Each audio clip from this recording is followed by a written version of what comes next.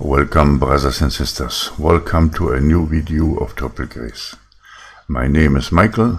I'm the founder of Triple Grace and the Righteous Path Movement Foundation. And the topic of this video is the new Judas Iscariot, betrayal to Rome. Brothers and sisters, we know and understand so many of the revelation of the Lord, that there will be a cutting off of Jesus in the midst of trumpets. And this will be for the sacrifice to the house of Judah, so that that stick can also be brought into the millennium kingdom. As there was a betrayal in his first coming, so will there be a betrayal in the second coming. And what I will show you in this two-parter of the series of the new Judas Iscariot will shock many, and it is so amazing and so unbelievable, but the scripture are telling us that this is the truth.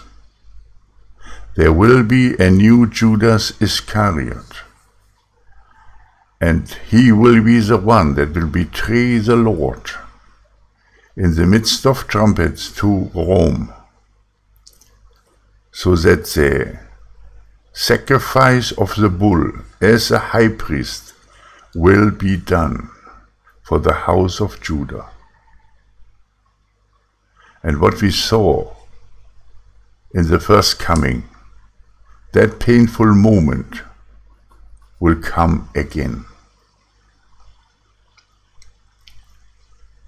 The mission of the Lord will be cut off midst of trumpets, and the moment when Satan has lost the war in the heavens, and when he will come down, then Jesus will go up. Brothers and sisters, what I will show you in the next video, you must take it to the Lord. It's a brand new revelation and a new understanding, and so unbelievable, and so prosperous, so out of range of any teaching of the church or anyone else. But nevertheless, I will prove it in the scripture that it is the truth. And we must make ourselves strong, who are called as harvest workers, and maybe as the 144,000, not to fall into this trap. It is an amazing revelation that the Lord has given, right in time, just in the moment when we enter our 222 season, when we enter our destiny and purpose for the Father. He is warning us ahead of time that this is going to happen. There will be a second betrayal to Rome.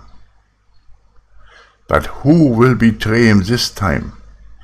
In the first coming, it was Judas Iscariot.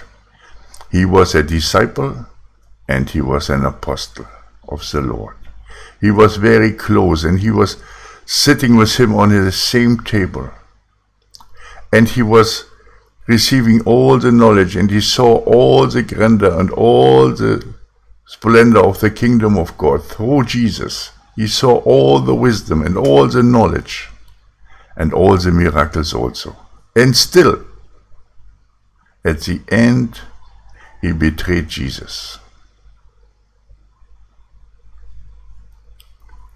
But when we look at this story about Judas Iscariot's first coming, then we know that neither in the Gospel of Luke, nor in the Gospel of Mark, but only in the Gospel of Matthew, it is mentioned that Judas Iscariot received an amount of money.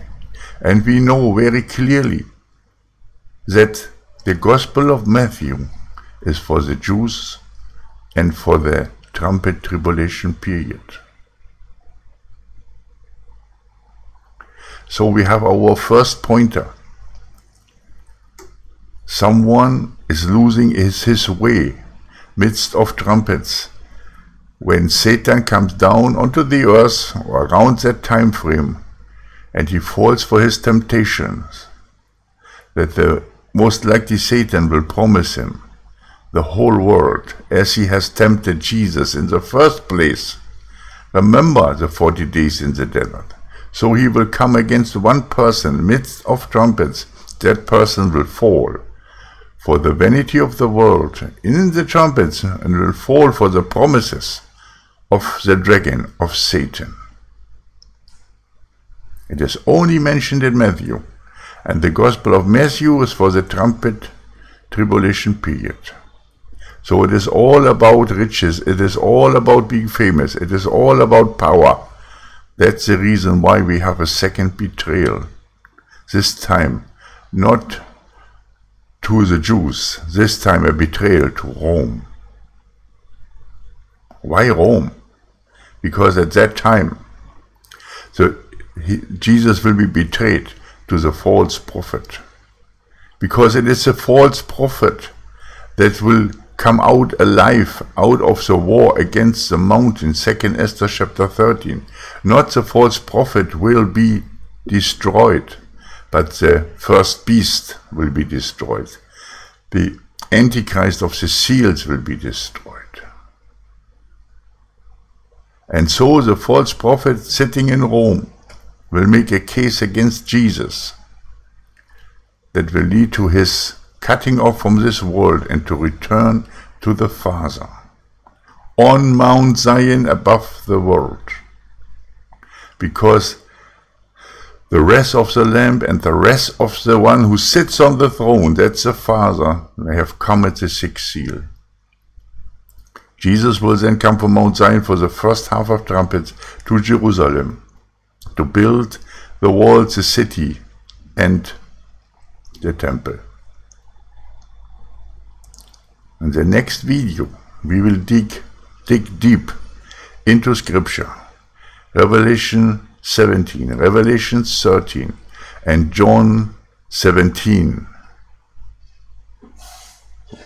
verses 10 to 15. We'll see who will be the one that will betray. Why? And why it matters so much that we have the revelation right now, to prepare our hearts and our soul and our minds against the temptation of Satan. Because this is the time when everything will start, and it will lead to the midpoint. And then this one person from a very special group will fall into the hands of Satan. There will be a new Judas Iscariot, and there will be a betrayal to Rome. Why? So that all the scriptures will be fulfilled. And that is exactly what Jesus has said. This one person must be lost so that the scriptures will be fulfilled. It is time for a new revelation that will touch us more, and that has more revelation towards us, the harvest workers, and the ones becoming the 144,000 than you ever might imagine. It is one of the mysteries of the kingdom of God that was never revealed before, but now you will see it. As in plain as the day, you will see it right in front of your eyes. And once you have listened to the second video, you will know not exactly the name and the person, but you know from where he will come, why he is doing it, and what will become out of him. The new Judas Iscariot will be revealed. The betrayal to Rome will be manifested. The cutting off is declared and decreed, and in some dimension and realities already fulfilled. This will be the second betrayal. Not for the house of Israel, that is already done, but for the house of Judah, so that the sacrifice of the bull for the high priest, for Melchizedek, will be fulfilled. Brothers and sisters, understand that there will be a new Judas Iscariot and a new betrayal, this time to Rome and to the false prophet.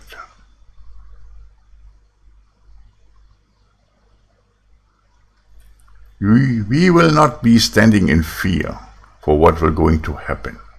We are prepared well. The Lord had said all this must come to pass. We will not act as Peter and say, oh no Lord, it cannot happen. But we say it must happen, so that all the scripture will be fulfilled.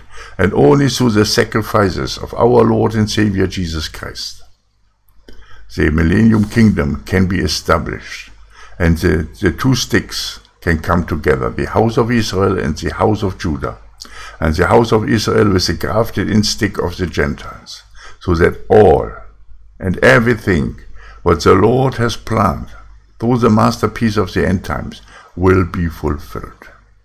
Brothers and sisters, get ready now for the revelation of the new Judas Iscariot and the betrayal to Rome. Brothers and sisters, be blessed. Be blessed in the name of the Father, the Son, and the Holy Spirit. Amen and amen. Maranatha.